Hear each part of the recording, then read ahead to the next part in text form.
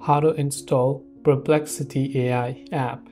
If you want to install the Perplexity AI application, whether you're using on Windows or Mac or even mobile, what we do is we first open our browser, go to perplexity.ai, and I'm currently logged into my account.